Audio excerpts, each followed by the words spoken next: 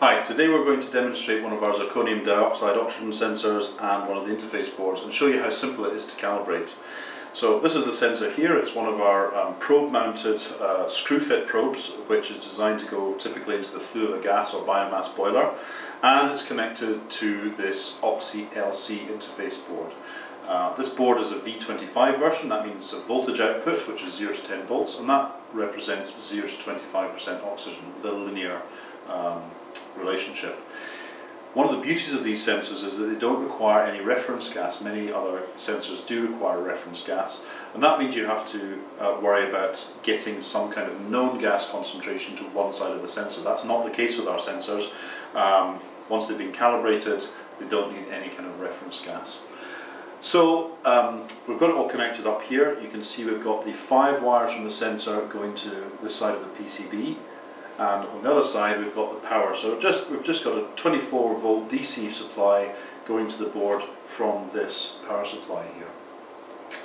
There's also a couple more connections to the board. We've got this green wire which is measuring the output, the voltage output, which is 0 to 10 volts, and it's going to this digital voltmeter on the top here. It's currently reading around 8.5, 8.6 volts, which is high. The air in this room is around 20.7% because, of course, fresh air is, if it's dry, is 20.95% oxygen, but because there's some humidity in the atmosphere, it's always going to be a bit lower, and typically it's 20.7%. So 20.7% of the full scale of 25 multiplied by 10 volts gives us around 8.3 volts. It should be reading 8.3 volts. But it's not been calibrated yet, and it's not surprising it's not measuring the right value because the sensors come straight from production.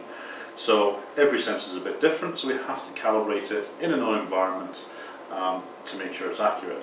Now the great thing is we can just calibrate in fresh air. It's a nice simple free gas that doesn't cost us anything, and in order to calibrate, all we have to do is short circuit the cal input of the board, which is this one here on the end. We just have to short circuit that to 0 volts for a second or more.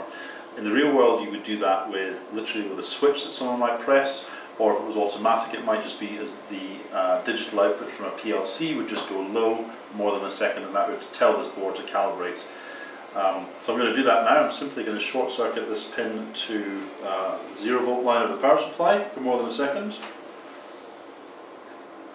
Okay, so that's for a couple of seconds, and you can see now the output's dropping to something a lot closer to 8.3 volts.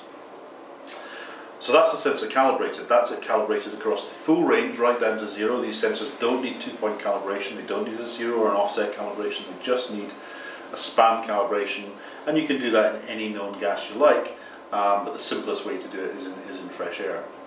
Just to prove that the sensor actually measures oxygen, it's sitting up here almost at 8.3 volts, 8.2 something volts, which is pretty good. And I'm just going to blow on it. Then you see the output of the sensor dropping. Just remember to be very careful. The sensors are extremely hot. They're heated to 700 Celsius inside, and the surface of this porous cap here, which is designed to protect the sensor but to let gas through, is around 250 Celsius, so you certainly don't want to touch it. So you can see the oxygen reading went down, the voltage output went down, and now it's crawling back up to around 8.3 volts.